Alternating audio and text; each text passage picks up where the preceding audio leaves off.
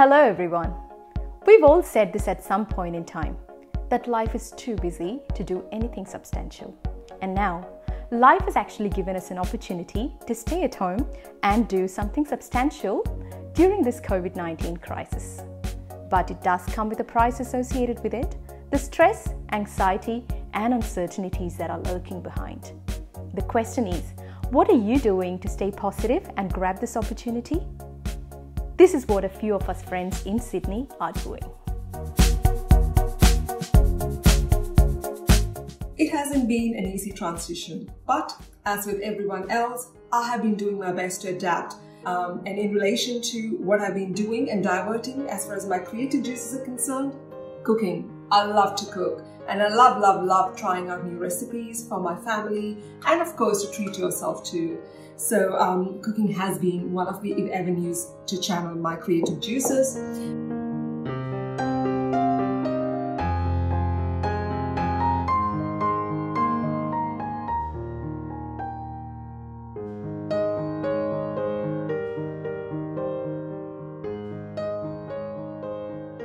Film host, scene 8, take 7. Action.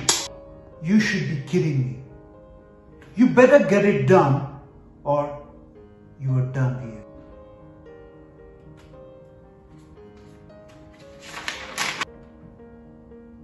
To retain my passion, filmmaking, social distancing forces me to become director, actor, spot editor, location coordinator and sound engineer at the same time. My team does the same. It is stressful and challenging, but at the end, together we make the story. Work from home could be challenging at times, but optimist in me is looking for positives.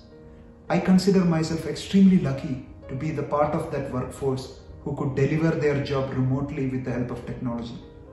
Indoors could be suffocating, but it's giving you that extra time for family sharing and bonding. Working from home meant that I was sitting at my desk for the whole day, barely getting any movement in. So I decided to start doing yoga, and yoga is something that I've never done before. It was really challenging initially, but it helped see a lot of improvements for me physically and mentally. Believe it or not, I'm actually enjoying these trying times, these times where we have to maintain social isolation.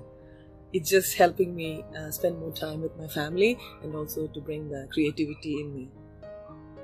Using recycled copper, which I get from electrical off goods, and using gemstones together with them and creating interesting jewelry has been my passion. So now I have a whole team of creative people in my house. We make a team.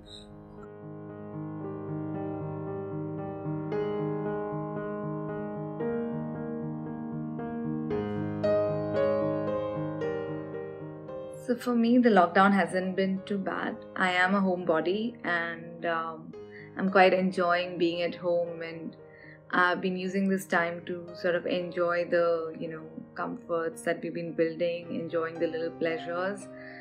The 2 hours that we are saving from not commuting, I'm sort of using to spend some time with my husband and just bond and play with my cat. I'm also trying to teach myself how to paint digitally, which has been a lot of fun for me. There are some days, where you wake up and you're feeling a bit anxious about what's happening in the world, and I find coloring is really soothing. As a healthcare worker working in many sites, I travel a lot, and working from home actually saves a lot of time for me. But what I'm missing is my weekend cricket and weeknight badminton. So I have to find some alternatives. I can't just stay still, I have to be active, come on. Play! Okay, come on, you're not wasting time. That was a very good shot.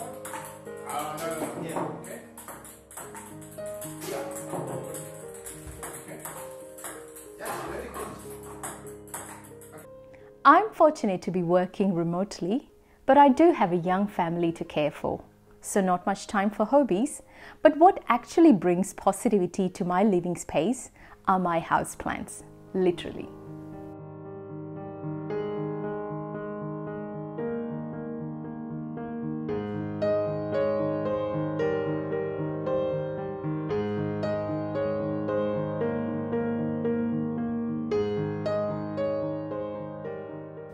Realizing that there cannot be a better timing, I'm trying my hand at growing some food.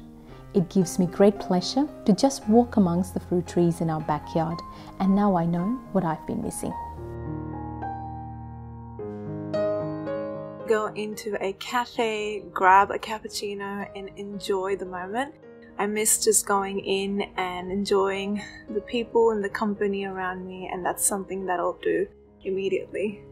First thing I do once all this is over, I'll call for a big party with all my friends and loved ones.